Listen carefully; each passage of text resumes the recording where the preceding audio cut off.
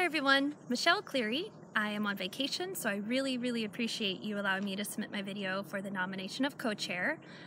It's a really great opportunity, exciting role for me. Being a member of the VERG, it's important to me, so sorry if I look away. I'm a little camera shy. Took a few notes so I don't forget the important parts that I want to say. Throughout the last year, my role in the agency and my role with the VERG, it's been pretty active, and most of you see me ping-ponging around, but within that time, it's really allowed me to know people, to develop relationships throughout the agency, which I really think can help us accomplish the goals within the VERG, which is why I want to be the co-chair. You know, I've worked behind the scenes the whole year, being asked to or not. If I see that something needs to be done, I think that's my strong suit. I just do it. I just jump in. I can work with the chair, I can be the secretary's assistant.